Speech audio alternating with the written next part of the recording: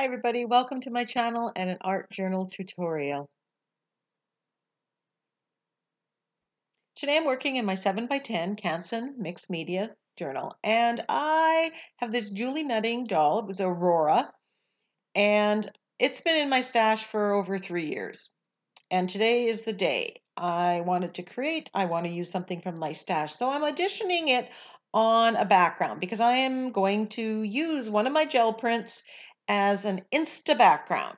And I'm just auditioning them. I'm putting the focal image on top of the different gel prints and seeing how they look. When I narrow it down to the two that I like, I do get out my camera, my phone, and I'm taking pictures of it, and I'm going to look at it kind of further back to make that final judgment and decision.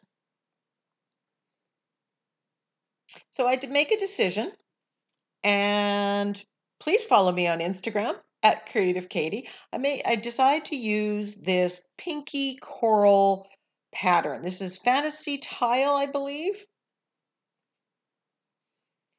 And I absolutely love the gel print this created. And I'll put a link to this stencil and any other special products in the description box.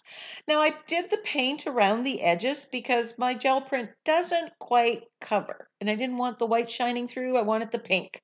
So that's what I did. And I'm putting a coat of matte medium underneath. Now I kind of made a mistake here, and it caused me a little bit of trouble. I didn't put a coat of gel medium or matte medium on top, which seals the paper. So if I go later and I put paint on this, it's going to stick to the raw paper, which is what happens. So you should put a coat of the gel medium or matte medium or whatever adhesive you're using on the top as well. So I'm going to use Aurora, and then I'm looking again. My goal was to use things that were within reach. I had this butterfly, and I'm going to put wings on this Julie Nutting doll. Speaking of the Julie Nutting doll, I will put a link to the video where I show how I use dictionary paper and gel prints to create what you're seeing there, what was in my stash. Loving how the black and white of those wings are playing against the background. You even got some of the same shapes, round edges in the background and in the foreground. Now I'm flipping through my sentiment binder. All these sentiments are available for purchase. You can email me at creativekatie@gmail.com. So I'm flipping through and I'm looking for something magical, something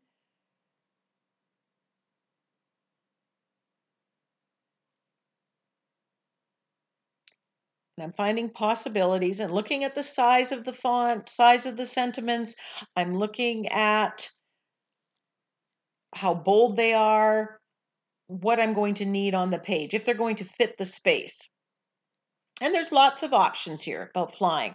And I like this one that says, "No one is too old for fairy tales." It kind of ties in with my princess theme.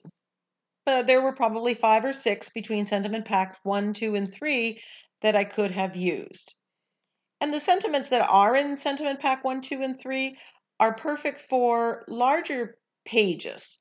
You could use them maybe on iCads, depending on how you use them, but they work perfectly for this 7x10 page or 11x14s, which is why I created them, because I wanted bigger, bolder fonts than what you could get from stamps.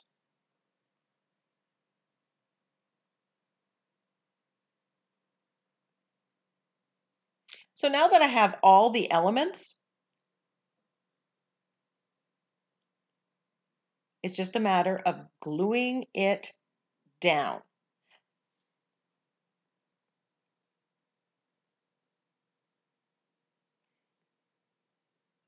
At the back of my mind, I'm thinking, do I want to add something to that background?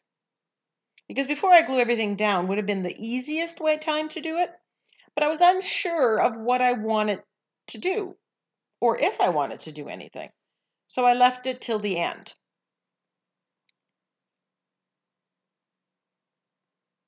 Inspiration typically does come, but it's got to find you working, and sometimes it doesn't happen early on. Now here I'm using gel medium instead of the fluid medium. And the reason for that is this Julie Nutting doll there's several layers of paper and it's fairly thick. And I just want to make sure it adheres. And the gel medium typically does a better job of that for things that are heavier. Then I grab this Fantasy Tile stencil in the small scale. Now the large scale was used for the gel print. Now the small scale, the 6-inch one, is for the dress. And I'm sneaking a peek. Do I like it? I'm loving the effect. This is giving a nice pattern to this dress, and it's making it work oh so well with what's already in the background because it's the same pattern. It's very cohesive. And that's one of the ways that you can use a 12-inch stencil and a 6-inch stencil. People often ask, why would you need both? That's why. And sometimes the scale matches the size of your page. Loving that. It makes it look like a brocade ball gown. Now I want to do some shading around the edges, so I'm putting the tape in place just to keep that white part clean. And here I'm using a woodless charcoal pencil. I love using this woodless charcoal pencil. It does smear. It gives a nice soft edge. It's very quick and it's very easy to handle, especially for edging when you're not getting into fine places. It does smudge and you do get it on your fingers. So I have a rag there and I'm cleaning off my fingers so I don't get it everywhere else. And it's not permanent, so you need to spray it with a fixative. I think I show you what I use when I do use it. I often don't when it's just in an art journal, but I would if it was on a canvas or on a card where I don't want it to smear. So I go do one layer and then I'm adding another layer. This woodless charcoal pencil, it comes in soft, medium, and hard. There was a 3-pack, and you can sharpen them with a sharpener so you can get a fine point. So here I'm using the same woodless charcoal to shade and add detail to the dress. And I'm just following the lines that were on the stamp and bringing it out. And you saw me, I got some on where I didn't want it, and you can lift it with a baby wipe. That's the bonus of it not being permanent. But because remember I said the background, I should have put the matte medium over the whole top of it to seal the paper. I did get some black. I'm not sure if it was black acrylic paint or the charcoal pen, and it dirtied up the paper because it was raw and I couldn't lift it. So it kind of left a gray smudge on it. But I solved that problem. You could have used the Secure Glaze there.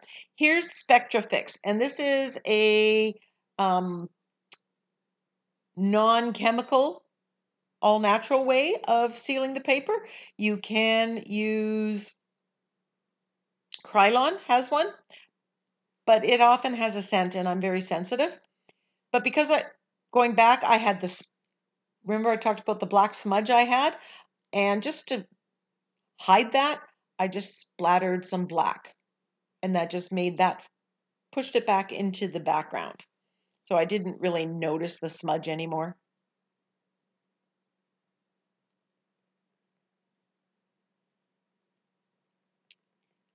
So way back, I said I wasn't sure if I wanted to add anything to the background. I decided that I wanted to add some gold. So I'm using the shelf liner, and I'm putting the gold acrylic paint on it and just stamping it in. And it just added that little bit of bling that I was missing. And yes, if I was doing this again and I knew I was going to do this, I would have added this before I have everything glued down and I have to try to get in between all these little spaces.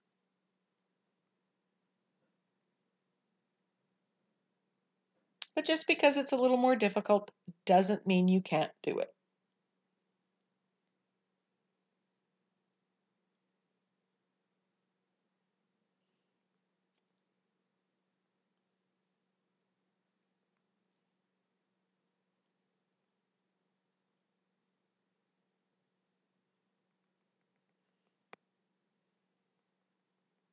I think this page would have been cute with a different saying for a child's bedroom, for a girl's bedroom.